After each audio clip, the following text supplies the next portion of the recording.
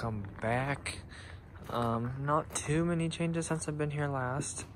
There have been a few changes. They did put the panel cover on with a few screws, and they did foam. They did foam a lot around the whole house. And I did, sorry, it's getting dark in here, but I did notice, I think they insulated under the house, as far as I can tell. When you go back here to the crawl space, when you lift up the crawl space hole, there is insulation on the bottom of it now.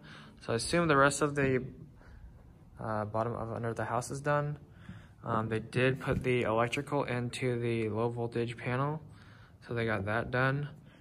There was a few other things I noticed, but I can't remember them off the top of my head. They did get this piece of wood right here, the stud right here, to replace this broken one right here.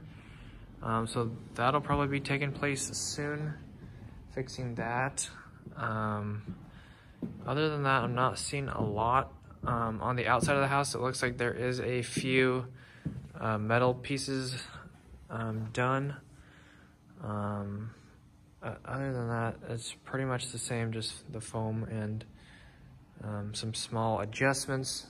I'm assuming they will be doing insulation here soon once they pass electrical inspection. They did fail it because I don't think they had the electrical cover on. And other than that, they did finally ground out or bond to these pipes right here. So this pipe right here on the gas right there, they bonded to that. And then they also bonded to the ground UFR right there. So there's that. I'll show you the metal. See, like they put, I think it's the metal little, I don't even know what to call that. But there's one there and there's one above this one. And I think they're just everywhere. I don't think those were there before. So like the waterproofing, I guess you would call it. But I don't know the specific name for that. And they also did that above the windows. So I think that's about it.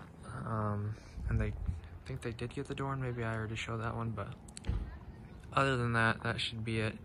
Just a couple of my friends out here checking it out. So anyways, that should do it, guys. Thanks for watching. I appreciate it. If you enjoyed, make sure to hit the like button, subscribe, check the description and notification bell for anything else. Thanks, guys. God bless. Peace out.